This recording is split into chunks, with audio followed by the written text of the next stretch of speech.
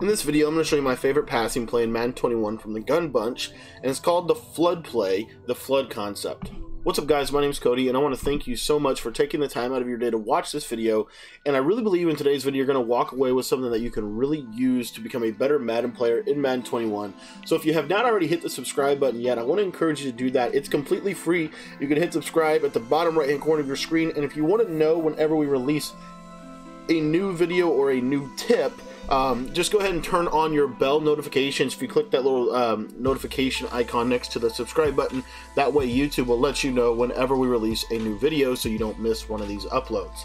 Okay guys, so I'm so excited today, and I want to just jump right in really quickly here, but we're going to be talking about Gun Bunch and why Gun Bunch is so effective, and actually specific play out of it. Now, if you don't know, I just released my full Gun Bunch offensive ebook. I've been running Bunch since Madden 12, and so, you know, it's one of my favorite formations every single year. So we released a full ebook on the Jets, New York Jets Gun Bunch. We also released a full ebook on the Bunch tight end as well, and so if you want to get both the Bunch and the Bunch tight end, there's a little bundle deal that I got right now. Both guides separately are 15 bucks a piece, but if you want to get them both together, it's just 20 bucks. So you can get that full ebook in the description of this video. If you want to just get the Bunch guide, it's only 15 bucks, and that's in the description as well. Over 5 hours of video content, almost over 70 pages of written material. So very, very good stuff. And I want to dive right in today to the play Flood. This has quickly become my favorite passing concept in the entire game, just because of the way that the routes work. It's one of those plays, it can bomb a lot of coverages, but it's also one of those plays that can just work the ball up and down the field with. So the setup that I like to use is really simple. I like to take the circle receiver and put him on a hitch route, and I like to take the running back and put him on an option route. I think this is the best bang for your buck. You still have those really nice deep digs and deep outs, but you also have really nice little underneath check downs in case they blitz or they're not using yellow zones.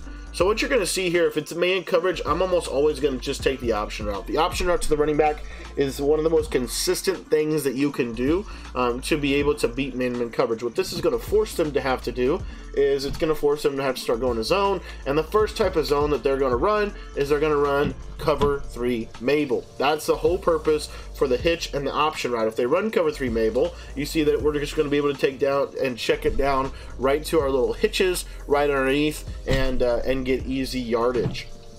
Now, another thing I wanted to hit on is, let's say they're running the Mike Blitz 3 meta, and they're coming down here and they're going to run some cover 3 Mabel on this side. I want to show you kind of what is going to happen. And again, I'm going to use her. Oftentimes, you're going to notice that against Bunch, a lot of people will jump to the running back first, and then they'll go cover the rest of the routes. So what you're going to notice here is this route to R1. The zones are going to kind of flood out, and you can hit that route right at the seam really quickly. It's a nice little quick read if they're running a lot of Mabel coverage.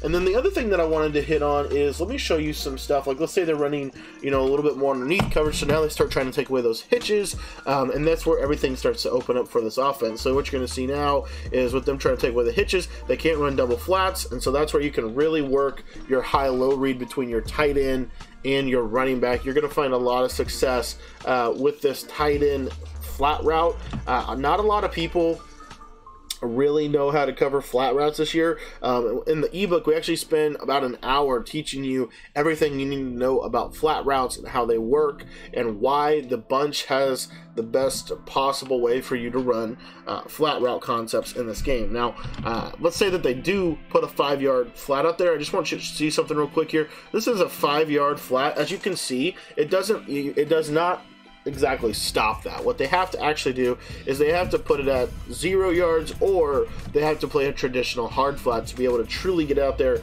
and stop it. But let's just assume that we don't want to throw that read, and I just want you to watch kind of this left side here. So you see the yellows come down. This in route is absolutely incredible. It's basically a high-low read between the option route and the in route. Whichever one gets open first is the one that you're going to go to. Now, one other thing I didn't hit on is, let's say that you wanted to leave Tavon Austin on this streak here.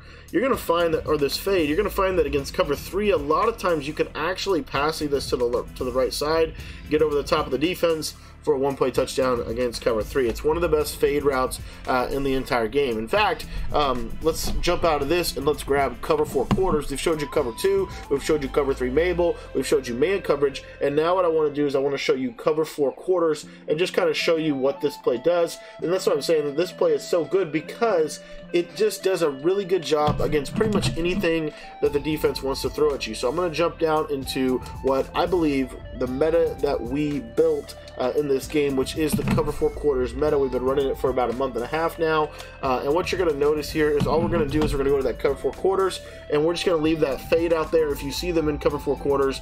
And what should happen is the circle receiver should get over. The safeties are going to have a hard time identifying who they're supposed to guard, and the circle receiver is going to get wide open over the top of that defense. Now, if you don't want to go over the top, and let's say you're in your original setup and they're still running the cover 4 quarters on you, the beauty of Flood is that this out route to the R1 receiver is going to do a really good job.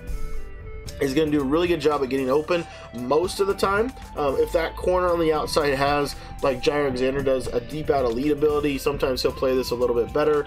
But the other route that's going to get open against cover 4 quarters is this option route to the running back. It's a very consistent read. He might get tackled as soon as he catches the ball, but it's a very consistent read against the quarters coverage. This play is phenomenal. It's really good against pretty much anything that anyone likes to do. There's a lot of power in this play, and it doesn't look like much. You look at the routes, and I would say that no one that runs this play is really wowed by the routes, but when you actually run the play, you're gonna have a whole new perspective. I want to show you hard flats really quick on this left side here. So if you see here, this hard flat is out there. You see that it doesn't exactly pick the ball off. He just kind of goes there. They have to have acrobat to actually get that interception. And then one other thing I wanted to hit on as far as Mabel coverage goes, and that is to the left side here. So if they don't have a yellow zone on this option route, what you can do is you can just snap throw it, and of course I hit my offensive lineman in the back of the head there, but let me show you that one more time. So again, I'm just going to set the coverages up, and again, this is just with no yellow zone or no user. But what you'll see is you can just snap and throw that route there as well. So you have multiple quick reads, you have multiple options on this play. But basically your progression is going to be, what I like to do is I like to read the option route quick to the tight end, to this little hitch, and then to the out route and the in route. So thank you for watching this video. I hope you enjoyed it. If you want to get the full ebook, it's on sale right now for just 15 bucks. In the description, there's a link for you to get it. Thanks for watching, and if you have any questions at all, you can always hit me up via text message. My cell number is 208-218-6900.